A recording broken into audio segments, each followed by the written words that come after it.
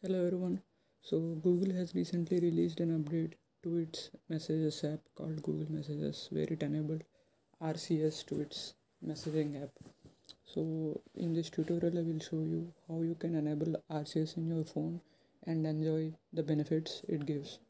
So before going into the tutorial, I just want to explain what is RCS for you. So in simple terms, RCS is nothing but rich communication services, which means you can send images, see who is typing, and send some stickers and all those stuff. So in the olden days, we used MMS to do this in the normal messages app, but later on, apps like WhatsApp, Instagram have made it easier for us. We can use mobile data and send images, GIFs, and all those stuff. But one thing that is haven't changed is the normal messages app.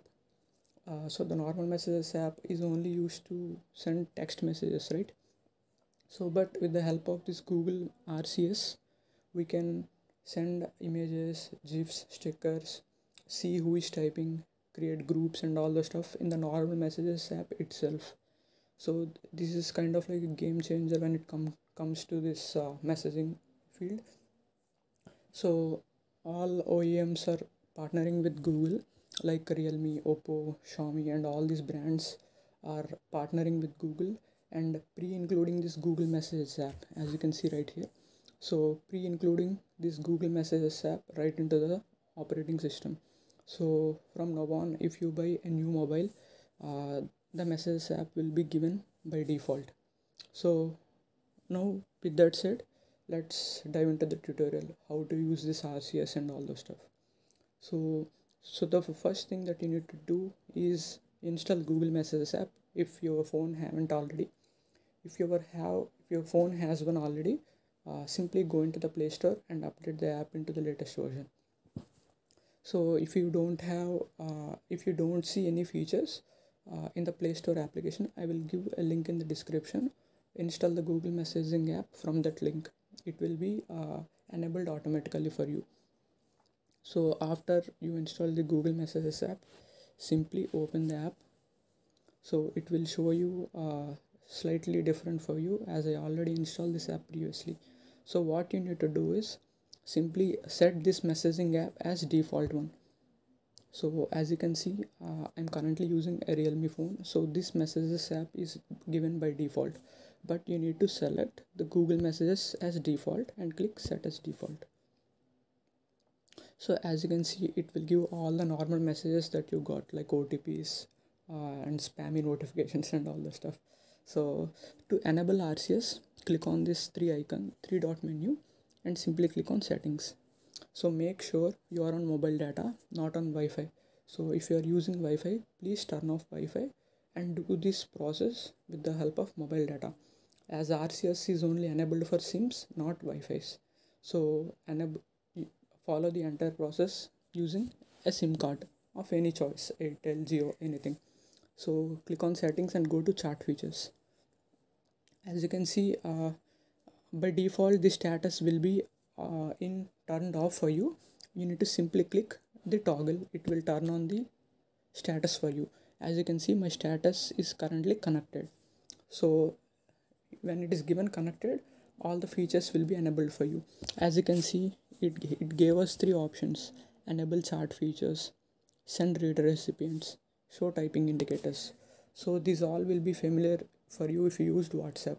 So what this do is it will show whether the recipient is typing or not, just like in WhatsApp and Instagram. So this feature send read recipients is nothing but it will show ticks, single tick, double tick, and blue tick in the normal messages app. And this enable chart features is basically for sending images, GIFs, stickers, and all those stuff.